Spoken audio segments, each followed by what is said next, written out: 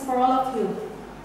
All greetings and respect to the genuine people of Bahrain, those aspirants to consolidate principles, national and human rights that represent their dignity, their freedom, wishing them and our homeland all goodness and reconciliation in all national claims that implement their ambitions.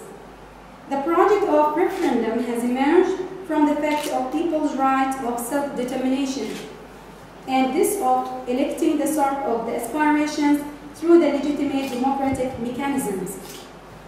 Posing the referendum in the faithful and crucial phase to Bahrainis comes in the terms of current circumstances that are presented in the following. Firstly, the existence of foreign occupation in the country. Secondly, lack of stability, political, economic, and security one. Thirdly, the occurrence of damage, both the public and the private, as a result of the statu quo.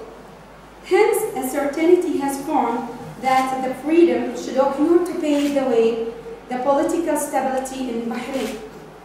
To ensure that the outputs of this referendum are impartial and equitable, the formation of an independent national committee to conduct it has been essential and necessary, that we are honored to hold this historical responsibility in front of Allah first and in front of our people secondly, assuring to bear it with most honesty and proficiency, away from emotion and factionalisms, in order to keep the process of referendum smooth and to ensure its safety. In this conference, we are honored to provide some of the details related to the referendum. The referendum represents the step that is the most accepted legally, politically, and reasonably in this era when it comes to the administrating states and organizing the issues of people. It's regarded as firm human rights, and one of these principles thus, the United Nations has organized and overseen many of referendums of many different nations which confirm this right and affirm it legitimately. Therefore, the referendum is a legitimate human right. It's legal and stipulated in the most of laws and constitutions that call for the right of self-determination, and is confirmed by the international charts and conventions and stipulated by the international human rights laws. According to that, the role of the Independent National Committee in Bahrain for referendum has emerged to organize and supervise the process of national referendum. As members of this board, we would like to emphasize that we are going to do our mission with complete objectiveness, and that we will not be affected by any ideological connections and will not take side to any of internal or external political inclinations, that our mission will be technical and professional to keep and save all votes participating in the referendum. The committee would like also to declare that it has started forming agents and miniature boards that specified tasks will be assigned to, while decisions will stay subjected to the central committee.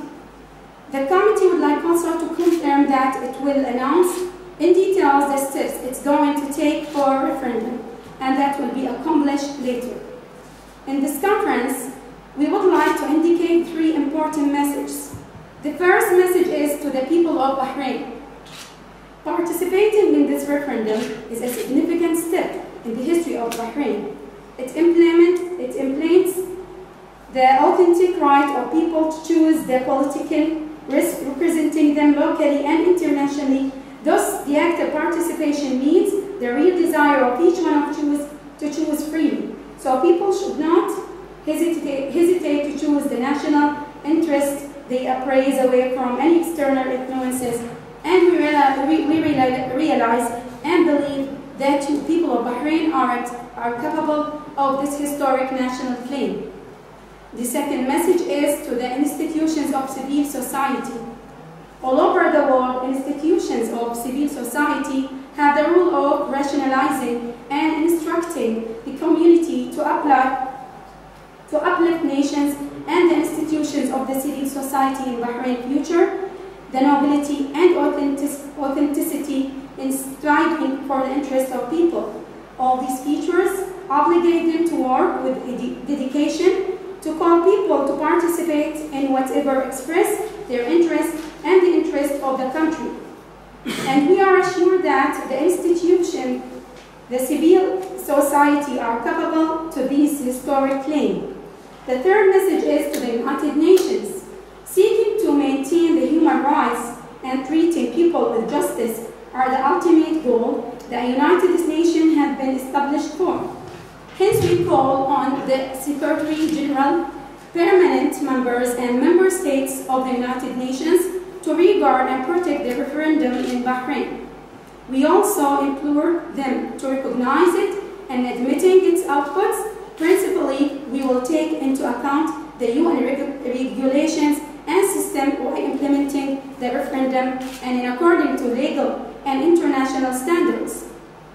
We accept from the Secretary General, Mr. Ban Ki-moon, to do justice to this humanitarian national proposal that comes in the context of the people, on the people's right of self-determination. Finally, the huge interaction of people that followed the announcement of the referendum and the forming of the Independent National Committee enlarges our responsibility, wherefore we will do all for the supreme interest of our country. We would like also to thank all activists and supporters of human rights, all followers and attending media people, and we emphasize that we will declare all steps and procedures accompany the referendum during the next few days. The Independent National Committee for the referendum in Bahrain, Tuesday, 30th of September 2014.